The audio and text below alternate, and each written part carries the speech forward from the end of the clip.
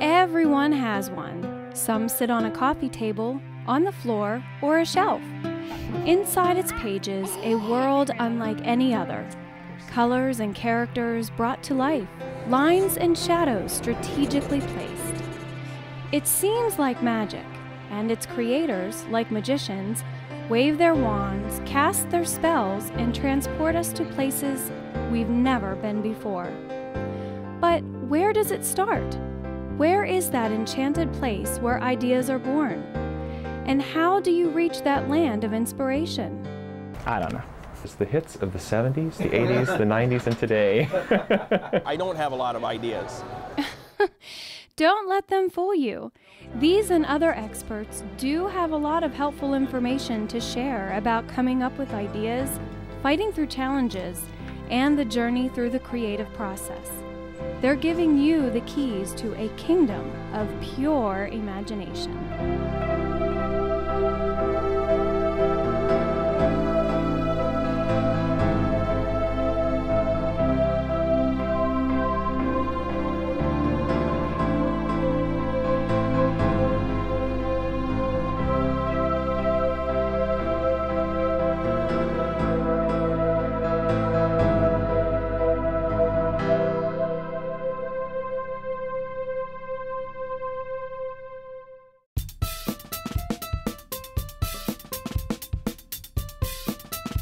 It's all in your head, and it's a struggle to get what's in your head and in your heart out on paper. And it's a very difficult thing to do. Especially if you're under the pressures of a deadline. Are you going to give him a brown shirt? Brown shirt? No, I just can't. Oh, okay. At the first annual Kids Love Comics Day, Sarah and Emma were trying to beat the clock. This contest is at 3 o'clock today, and we just found out about it like 2 days ago. We need 4 comic book panels, so we're writing the description, and we're gonna put these files in. Kids from all over came to Harrisburg, Pennsylvania to meet their favorite artists and learn about making comics. So in Detective Comics are beginning to be recognized as more than child's play. Comic books are an entry into a whole world of literature. And in fact, you can even tell any type of story in comic book format. You could tell Moby Dick as a comic book if you wanted to. Maybe it's the bright colors, maybe it's the humor, or maybe the action-packed adventures of superpowered superheroes like Batman, Spider-Man, and any other kind of man.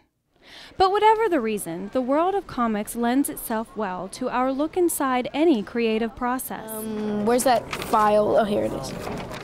Emma and Sarah are struggling, but young Gabe seems to be overflowing with ideas. It has a lot of features, lots of action. There are robots, an army, giant things that he crawls into. Drones are things like robots. They're sort of like droids, only a whole lot less pathetic.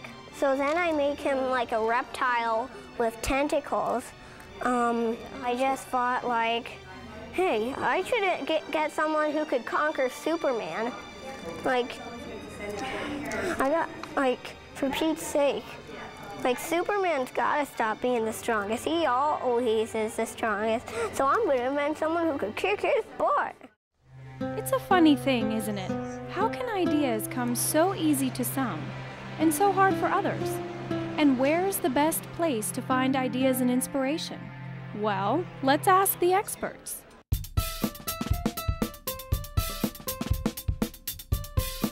Oh, I love funny cartoons. That's my favorite thing.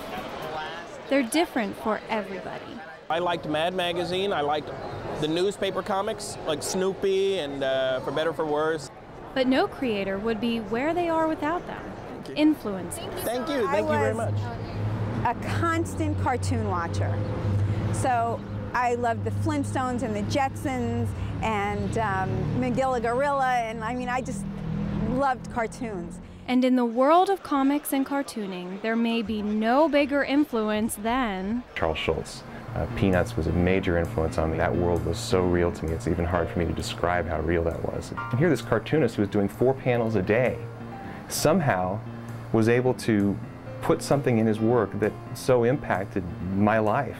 I'm realizing the power of a comic strip to impact someone for good. And I was very grateful to Schulz, and that kind of renewed my interest in how do I take the best of what I've pulled out of life to put into my own work. Some of my very earliest memories are Charles Schulz comic strips. I remember one in particular.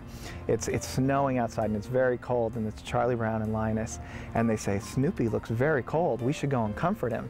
And they walk over and they say, "Be of good cheer, Snoopy." "Yes, be of good cheer." And then they walk away. And I remember being like 3 years old and thinking, I don't know what that means, but I'm pretty sure that's the secret to life. If I could just understand what he's saying there. But the thing about influences is that they can only take you so far. And even a veteran artist, like Joe Staton, who has drawn and created several timeless characters, had to figure out the secret behind his influences. Well, my main influences coming along were guys like Steve Ditko and Jack Cole and Chester Gould, and very, comic booky guys. And they all had a very distinctive way of telling a story, and comics, whatever it is telling stories. How you set your characters up, what kind of world they live in. And these were guys who created a world that people could live in. So I tried to understand how they did it. And how they did it was surprisingly simple. When you start out, an influence is someone, I want to be like that. I want to draw like Charles Schulz, or I want to draw like Dave Sim, or Jack Kirby, or Will Eisner. And then what you realize, well, if you really want to be like your heroes, you don't want to draw or write like them. You want to draw and write like you, because that's what they were doing. They were exploring themselves, they were exploring the medium, they were creating something new. And suddenly you realize, oh, the best way to be like my idols, like the people who have influenced me, is to do my own thing. Okay, but in order to do your own thing, you still need to find ideas, right? So, aren't we right back to where we started? Well, it might seem that way, but not really. Actually, the next stop on our yellow brick road to creativity is inspiration. Inspiration is really where ideas come from. And finding inspiration is as simple as opening your eyes and looking around. I got into comic books as a high school intern. Kyle Baker is another veteran of the comic industry. When I started in comic books, there was only one kind of comic book. They only made superhero comic books in the early 80s. There was only two companies, Marvel Comics and DC Comics, and they only made Superman and Spider-Man. But over the years, the world of comics has grown, and so has Kyle's family. So it was very easy for him to make his next move.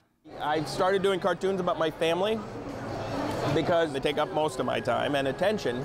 So I couldn't really concentrate on other things. I wasn't thinking of any new superheroes. So the Bakers, I do it about my family. My kids do lots of funny things, and I do funny things with my kids. You can get inspiration for anything, no matter where you go. 11-year-old Drew doesn't have as much experience as Kyle Baker, but her ideas come from the same place, her life and the people she knows. I started working on a story that's all about just the people I know, called The Devil and the Damsel. It's about me. I'm like I'm this girl in this school, and she thinks she's just not used to being in a public school and in a middle school. And everyone thinks she's just this shy girl, and she's not cool or anything like that. But then she also has this alter ego as this cool superhero, and she saves the day and nobody knows it. Sounds like a cool story. And she's got more where that came from. Yeah, this is Cherry Pie. Then there's Major Flirt, the band, the KLAWS, Trouble in Oz, Static. I don't know how her brain works because it just goes nonstop, and it's amazing to me. I first started drawing because I saw my dad drawing when I was really, really little, and I just thought that it was cool, the things he drew. So I just started drawing. And ever since then, I've just been drawing and drawing. In fact, Drew's sort of the go-to artist in her school. She's created posters for events and helped her classmates with advice. But even though Drew excels at drawing, there's still one thing she needs to work on. I have so many projects and none of them are finished. A common problem for many artists, and something the experts tell us is a very important crossroad in the creative process. My name's Harold Buchholz, and I do a comic book called Acredale. It's also known as Apathy Cat. It's funny, the creative process is one of those things that before you do it, for most artists, from what I understand, it's true for me, I really, really want to say something. I'm excited about the abstract idea. So I'll start with a character, and I'll start with a situation between characters.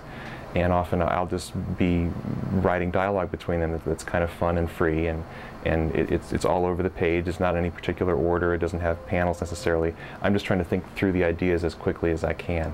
Some prefer not to think at all.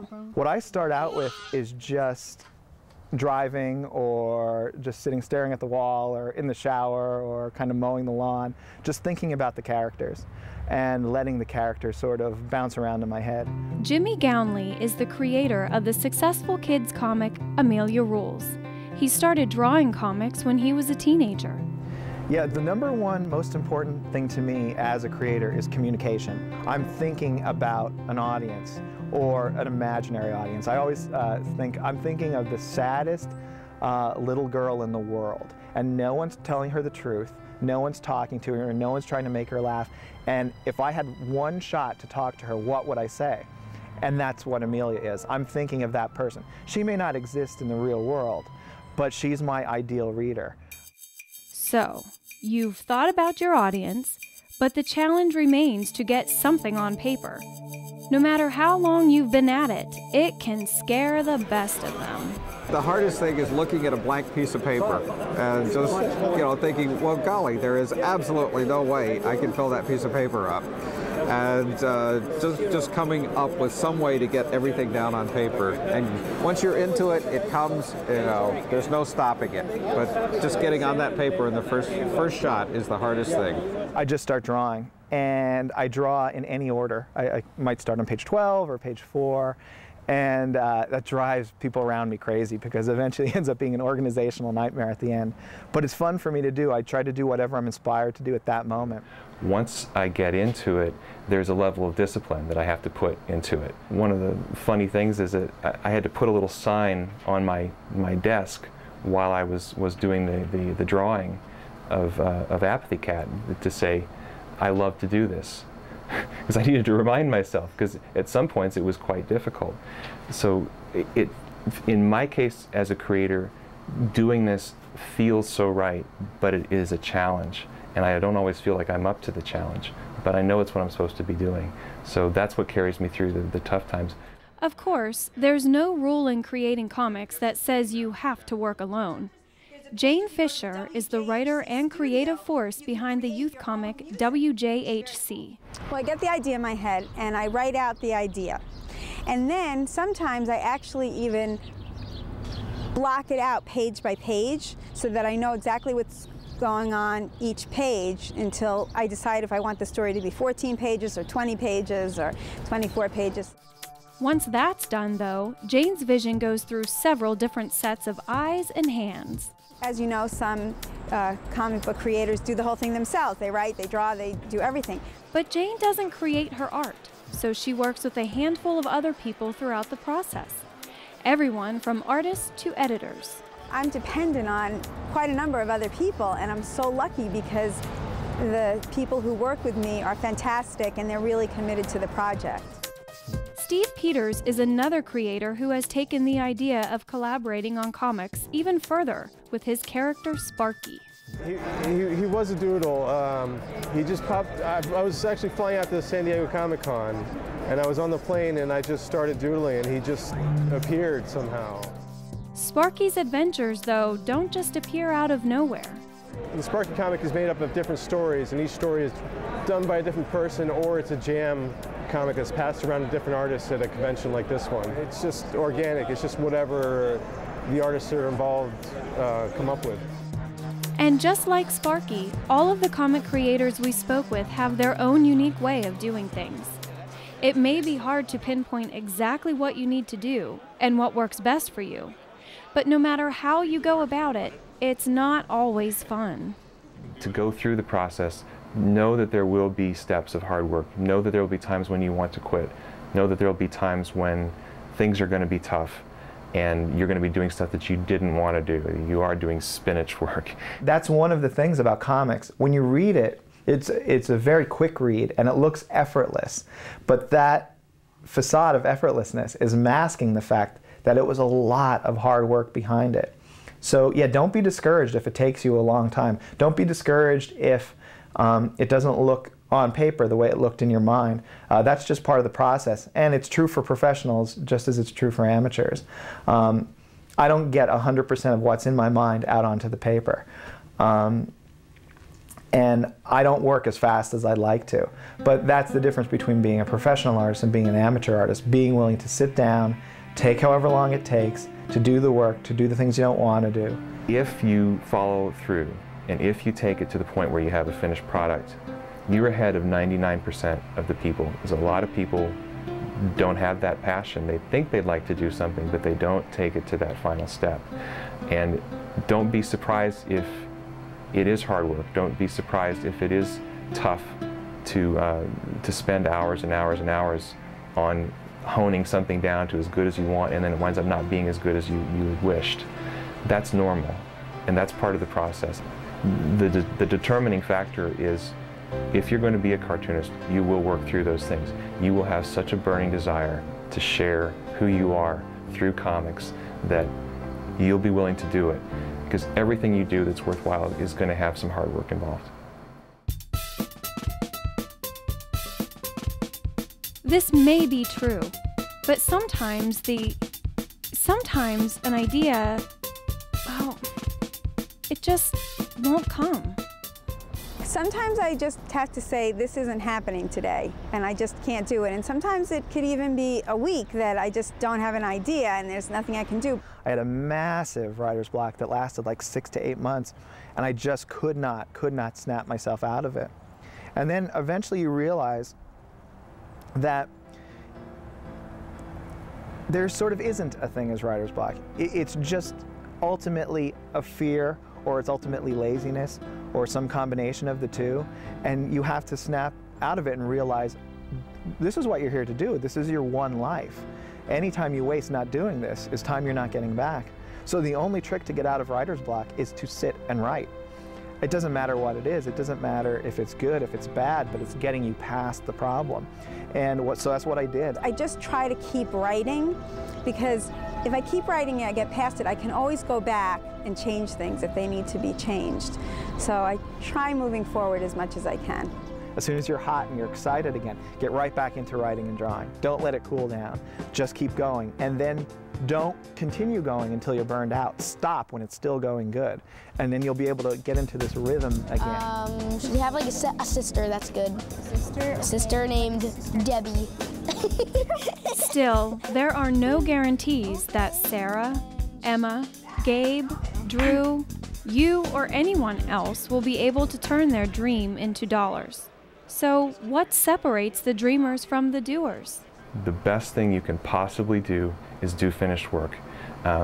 It's fine to doodle. Doodling is great. Doodling can build up lots of talents and skills. But what doing finished work requires is an ability to go through every single step, including the spinach steps, the steps you don't want to do. If you take it to that level, those are the people who succeed. Never stop writing. You can never write enough. Always have paper and a pen handy. Or if you're an artist, always have paper and markers if you're young or older, or colored pencils, and always keep producing, because even if you're frustrated, that's the only way that you'll get better, is to keep doing it. If you have your own characters, just draw them all the time. Draw characters that are in the comics. Look around you, draw the kids of the class. You know, as long as you're drawing, it's really a growth thing, and it's a way of learning your trade. As often as you can keep your hand moving, you're teaching yourself something. Remember to be patient with yourself. It's going to take time. Understand that whatever you do, there's going to be work involved, and that's where the rewards actually come. And I think that's what separates a lot of amateurs from professionals. A lot of amateurs want to have written a book, or they think they're going to write a book, and professionals enjoy the act of writing a book, and that's a huge difference.